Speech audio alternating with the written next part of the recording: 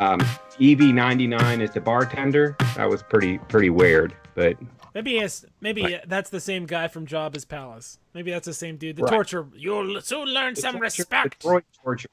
Yeah. Oh boy, I was excited. It was Tatooine as well. You know, obviously, so much of the Star Wars action comes from Tatooine. You know, both of the main protagonists of the original trilogy and the prequel trilogy come from Tatooine. Although only one turns out to be a child murderer that we know of. Of course, the Death Star, blah, blah, blah. Maybe there are kids on it. Who knows? It could be 1,000 kids in a day. We don't know. But at least union workers. it was at least it was at least an economic political crime for sure. So this is Carbonite Bounty BS. This is the show where we talk about the Mandalorian, and I'm Scott. Oh, we didn't talk about this. Hi, Scott. Hey, and this is Ken and Tony. Sam's not with us this week because he is on a trip, and I don't pay him. So here we are. Guys, we are talking about chapter number 5, The Gunslinger, today, and we're going to be talking about the Mandalorian. Guys, real quick before we jump in, just to let everybody know, you can find us over at nerdencyclopedia.com, and you can send us your feedback to nerds@nerdcyclopedia.com. Also, like this video so it gets a little more exposure, and subscribe to our channel, Nerdcyclopedia, here. Guys, let's start with Ken. Ken, what was your favorite part of the episode? The opening scene, I have to say. The opening scene when Mando's ship landed on a very familiar planet. Ooh. It was a very warm and fuzzy for me. I appreciated the way they did it, the way they brought it in. It was sensitive. It was dramatic. And I think they used the original background shot that they used in A New Hope. I mean, I'm pretty darn sure that was the same footage that they used in the Star Wars when it was originally released with the 2 moons. Mm-hmm. There was a lot of references to the 2 moons through the whole episode. So that, I like that a lot. That was my favorite part. Awesome. Tony, what did you like the most about this episode? Going to the opposite, the very end. Oh! Very, very end. I mean, the beginning was incredible, but yeah, at the very, very end, we see this cloaked figure, and I guess we're going to talk about that, of who we think, like, wait a minute, who's this person? So, leaves us hanging, so I love that suspense aspect about it. And the very end scene was the best for me. Awesome. And, you know, for me, my favorite thing was seeing Amy Sedaris, who is, you know, a comedian. You know, she's been in a lot of stuff. Even Strangers with Candy, when I was younger, I watched that on Comedy Central. She played a 50-year-old returning drug addict who was coming home, like a Sunday afternoon school special. Stephen Colbert was in it. Super neat show. Seeing her in this is awesome. This is the way to do this sort of, I don't know, could want to call it stunt casting a little bit. This is the way to integrate people who are more famous into this story. I think this show has done a really, really good job at that. And every single episode, it feels like there's a special guest, and they're just woven into it, whether it's Brian Posehn or you know, Gina Carano. These people existed. They exist organically in the world, and so it's believable that they do what they do. So it's really, really cool. I like that a lot. Super huge fan also of seeing a little bit of the space battle at the beginning, the very, very beginning of this. One of my favorite things about Star Wars has always been the pilots and stuff. You know, when I was younger, my buddy of mine was really into Star Wars just like me, and we read all the EU novels, we read all the X-Wing stuff. So for me, that sort of space combat is something that, you know, I know it's harder to do when you've got a TV budget, but I just really appreciate it when it shows up. What did you guys think about the Mando's flying there? What did you think about his skills? You think he did a pretty good job? It was different. I just think, and I agree, that was the one thing through 5 episodes. If you want to look at Star Wars lore, the one thing that was missing was a great space battle, but now we got it. So we've kind of, like, you know, checked all the boxes pretty much. But it was interesting. I mean, I'm like, well, how's he going to get out of this one? Yeah. And, you know, I'm figuring out of all the space battles out of 9 movies, it was a little bit different. So, I mean, I was into it. Yeah, I was like, I mean, a unique way of getting out of it. Let's put it that way. Awesome. Yeah, I think Mando did a little bit of Han Solo style. his ship, and I don't know what style of ship it is. They mentioned it's Carillion in style, so it's something having to do. But it has pod racer engines on it. If anyone knows that, those, I mean, so it's kind of it's a hunk of junk like the Falcon. So the flying was kind of clunky, but flipping switches and levers and very how like any of us would fly a starship. You know, what would it be like? And I think they captured that sort of normal Star Wars-esque piloting ability. Yeah, just a bunch of clicks and pushes and knobs and all that stuff. My favorite thing about his ship is that it looked a lot like the Winnebago from Spaceballs. It's like the same shape. A little bit, yeah. So, Nice. and if Baby Yoda is barf, you know, I think they should probably just use John Candy lines as Baby Yoda's voice. I think that's how they should do it. I don't think they should worry about casting a big name. Just use the John Candy stuff you got on record, and I think we'll be in good shape. I just want to call out that line where Amy Sedaris says, "I'm going to look after you, and I'm going to charge him extra." That's mine. When she finds the child, that's one of my favorite things, for sure. Now, we were talking just before we kind of came on here, we were talking about who exactly the child is. And Tony, I know you'd seen some theory somewhere you wanted to kind of give us some info about. So what was that all about?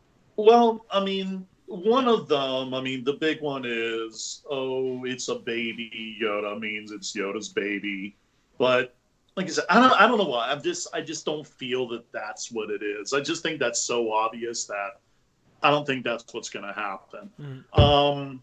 There's another theory that is Yoda cloned, that somebody somehow cloned Yoda, and that's him now as 50 years old, which is a baby. I don't know about that one either. The one I like the best, and we were talking about this before we, came online, is that this is the last of whatever species Yoda is from. And apparently they're all force sensitive. And the big thing is this is the last force sensitive trying to clone Baby Yoda or the child to have, all these force sensitive beings. I like that theory the best.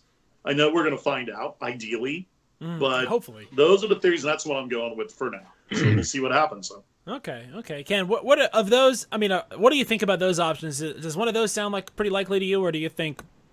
Not sure. Or something different. Yeah, that's what the internet's saying, like about the clone. I suspect that because Yoda was originally in on that. Yes. That was his gig. He sought that out. He drew up the contract. He found the Kaminoans. He built that whole relationship between the council and the cloners. That was his gig. So I would think he would have a little bit of sidebar interest in that. But I'm also just my own thought, and it's probably completely wrong, but because Jedi Masters don't die, except for Mace Windu.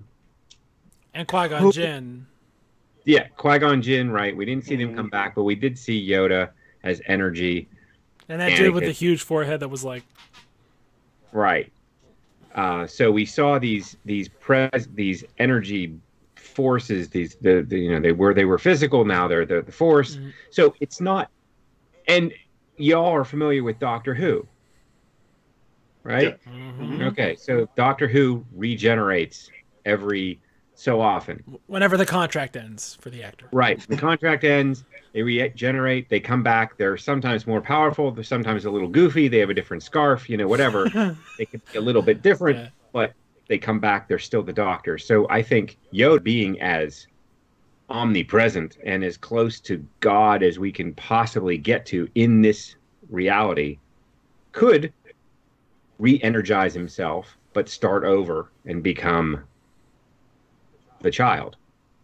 Well, let's think about what that says. Religious background there, and it's so close to Christmas too. So who knows how Disney's going to roll with this? And for me, let's think about the timeline here. So if the child is 50 years old, it's 5 years after ROTJ. So he was 45 years there. I think, Tony, correct me if I'm wrong, we're talking 25 years from ROTJ to Revenge of the Sith. So he'd have been 20. And then that's 10 years No, 15 years before that is Phantom Menace. Phantom Menace. The Phantom Menace. Something am I like clocking that right? That it's 30. That's Yeah. 35 years or so. Like we're 35 years on from Phantom Menace. So the child would have been. It's 15. So the child has existed for 15 years longer than that. So longer than the story. So whatever machinations caused the child to be born happened before we've seen the Star Wars universe. It could be anything. Now, like you guys were saying, the Kaminoans. Yoda went to Kamino. That is canon. It happened in the detective noir thriller Attack of the Clones. And like you guys said, he just was the guy that was the point man for the cloning. So it would make a lot of sense if he had been cloned. Also, we know that the EU is rife with different types of species that do have different force sensitivity levels, the different prevalences. I'm thinking specifically of the Isolomari, which is the which is like a lizard that creates a bubble that the force, you can't see the force in, because their natural predators use the force to hunt. So it's just sort of Darwinistic. And so it would make sense if there was a planet where this was in the ecosystem, that the sentient life that developed there would have that ability and would be the apex predator of that ability. You got to think of evolution like an arms race, you know what I mean? So definitely some cool stuff. I could see it either way. It definitely seems like cloning is involved, for sure. For sure. So this is either a clone or a cloning, to be cloned subject, is my opinion. I definitely don't think it's actually Yoda, because, again, it's 50 years old. It's not, brand new. So that's my beef on that. And this segment is brought to you by Where's the Beef, a saying we don't use anymore in the year 2019. But we should. It's not a. We definitely should. All right. So we talked a little bit about sort of the general speculation about Baby Yoda, and Baby Yoda is what drives the numbers, puts the butts in the seats. That's why we started out with that. But let's move on just a little bit here, and let's talk about what happens on Tatooine. So we cut to a very familiar cantina, right? A very familiar cantina. And we meet Toro Calican. Now, Toro Calican is a new character. He is sort of like a Billy the Kid character, right? If we're thinking like this is a Western, like I like to say all the time, even in my sleep, I say this is a Western. What did you guys think about this character? What was your general, Ken, what did you generally overall think about Toro Calican? Solid and relatable. Very much. He's just a kid against the galaxy. He probably has a pretty sad backstory. Okay. I think he's really down on his luck. I don't think he's had a lot of breaks. I think he's seeing this as his first step into, mature manhood, bragging rights. He doesn't want any money from Mando to help him, as we learn. I'm jumping ahead, but as he just needs his help to get this score, he wants the reputation, and he thinks that's going to change his life. So he's putting a lot of merit and a lot of faith in the fact that Mando's going to help him catch this assassin, this bounty, get him into the guild, and that's going to change his life completely. So he's a gambler. Right? The gambler is an excellent Star Wars character archetype. Yes, absolutely. It's in everything. It's in every single story, backstory, offshoot. Everything has a gambler, and I think he's our gambler. He's the one that's going to roll the dice and put all in. This is the guy. This is the guy who's going to play Sabak, however you play that game. This is one of those games Tony knows as well as I do. In the EU novels, they dedicate chapters like, this is the Sabak hand that won Han Solo something. And you'd be like, 45 in the vagary field. This is vague now. We don't know what that means. Tony, what'd you think about our special guest, Billy the Kid, bounty hunter? Yeah. Again, it's so funny how all these reference other characters or other situations. First of all, I think of like a very, very young Luke when we first meet him, he's a little, awkward, little, doesn't know his place in the world, wants to get something better, I was going to go to Toshi Station and get some power converters, just stuff like that. And, just like a kid, and he just wants to get into the guild. Mm-hmm. He wants to be, a bounty hunter. Obviously, he's a stumbling, bumbling little kid, doesn't know what he's doing at all. Yeah. But yeah, trying to find his place in the galaxy. It's a lot of references, just a little awkward, even like Han Solo at times was a little bit, awkward and just a little bit weird. And, I liked it a lot. I thought it was really cool. Awesome. I picked up, and this is something I said, right as soon as they started talking. He sounded so much like Hayden Christiansen that it was distracting for me, to the point where I was thinking to myself, why did they cast Hayden Christiansen as a bounty hunter in this show? He's already Darth Vader. Like, does he need a B-roll in this story? Like, doesn't he get enough play? But it's not, of course, Hayden Christiansen. It is, in fact, Jake Cannavale, whose dad, Bobby Cannavale, was the villain for a season on Boardwalk Empire. So shout out there. I thought he was interesting because you couldn't tell exactly how naive he was. And that is something that made his character really work, because he seemed unprepared, but not stupid, So it seemed like he was inexperienced, but he had promise. And of course, the only thing he did wrong was cross Mando. I mean, that's very stupid to do. It's not a smart idea to cross the, legendary bounty hunter with the Beskar armor, and think you can just get away with it. Guys, why the heck didn't he just run away with the child? Why did he wait for Mando to come back? Who cares about Mando, right? I mean, he's got Beskar armor, but if this child's worth that much, you grab the kid, you get off world, right? Makes sense to me. Mando will find you. You run right to the guild, Ken. Right to the guild. I mean, you don't even pass go.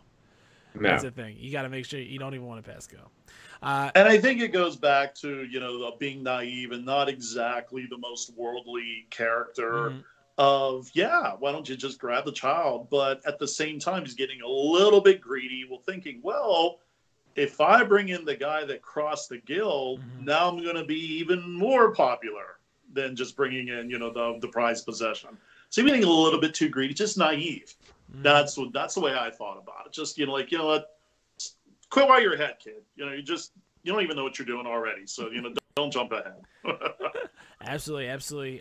So he's an interesting character, and he's played very well. So this plot, basically, he hires Mando to ride out with him to capture a super soldier who is, now Ken, you pointed this out to me, played by an actress from Battlestar Galactica. Is that right? Yes. Yeah. Apollo. And what was her deal in Battlestar Galactica? Right, there was something weird about her character.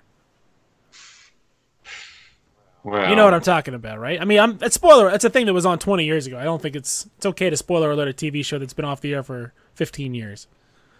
Well, Apollo was a guy, but then it was played by a girl, right? Well, she also was playing a secret sort of... She was a Cylon, right? She was on the Final Five? No. Well, she was a Cylon all the time, right? Right. You knew right away. Right. She was a spy. Mm-hmm. She was a Cylon. What do you call it? A skinwalker. Something, I don't know. In fact, I don't. But yeah, she was evil the whole time, which was completely off book from what the original Battlestar Galactica built that character as. So it's a little bit odd. So she used to playing a protagonist, like this, an evil person. Super neat. Now she's a super soldier, and when she is captured, which is it's a neat action sequence. It's really cool with flares and distractions, and it's a neat sequence. You should check it out. It's a podcast. It doesn't translate the same way on a podcast. But she tries to talk the kid into betraying Mando with her, and she does way too good a job. of selling, Yeah. betraying Mando because it gets her killed right away. Which is Quick. quick. You said quick. It sounded like wait, and I was just like, wait, No, no, what? quick. Absolutely, real quick. What do you guys think? What do you guys think the deal is with her bounty only being like bringing alive, right? Because Mando says she's no good to me dead, which is of course awesome. Why do you think she's a bring her in alive bounty? What do you think? What reason would they have to not want her dead? I'm just thinking, I mean, who knows? You know, maybe do like, you know, bring out an interrogation droid or something like that, or she knows more that whoever has the bounty on her wants to get that out of her. I really didn't think about that aspect of it, but now that you bring it up, I mean, I don't know. Maybe that's what it is. Just like, you know what? There's more to her. She's got some information, so I need her allowed to get it out of her, possibly.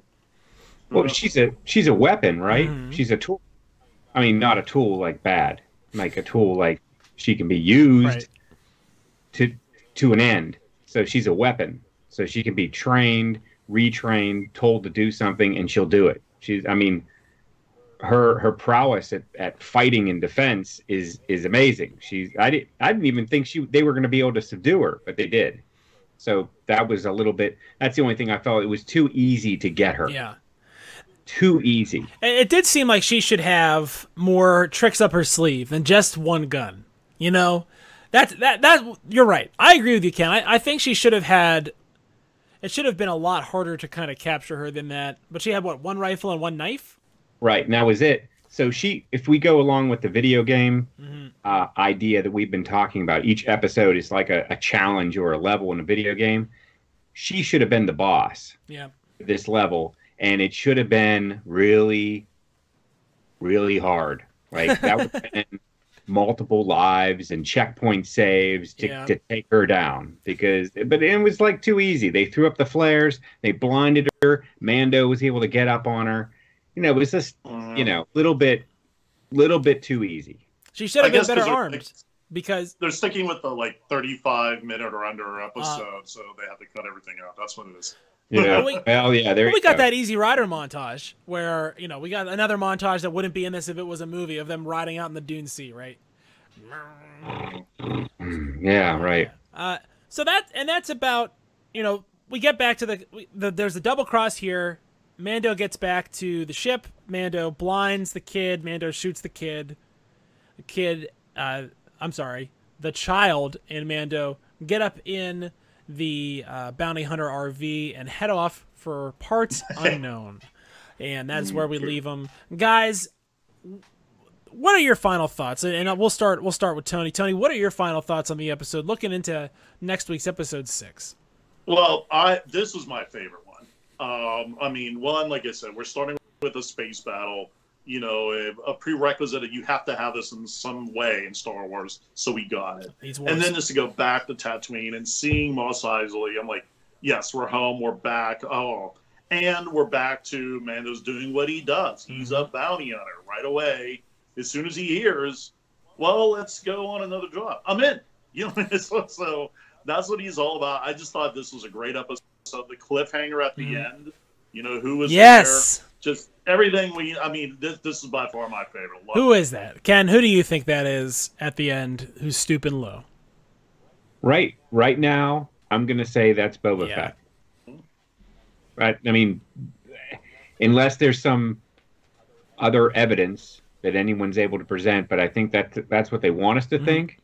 If you look at it, if you pause and go frame by frame during that sequence, it's Boba Fett. Those are his legs. That's his tattered cape.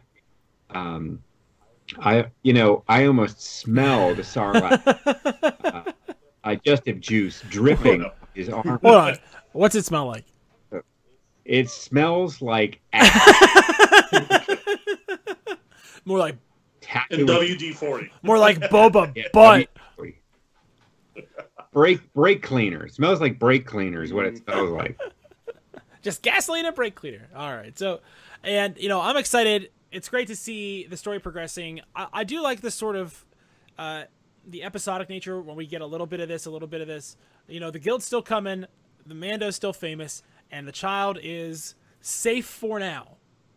So we'll see where that goes next. You know, we'll be back next week with the next episode of Carbonite Bounty BS, and this is Carbonite Bounty BS, a Mandalorian podcast. And from his here at Nerdcyclopedia, subscribe, and we'll see you soon. Later. See ya. Mm-hmm.